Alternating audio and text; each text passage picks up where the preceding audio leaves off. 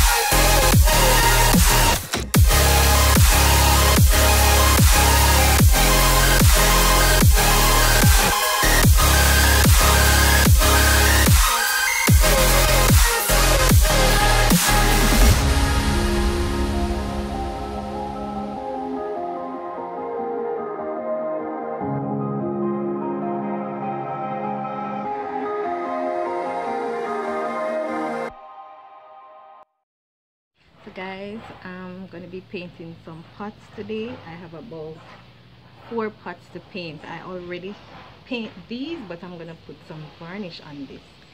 So I'm gonna show you when I put the varnish on and how it looks when it's finished.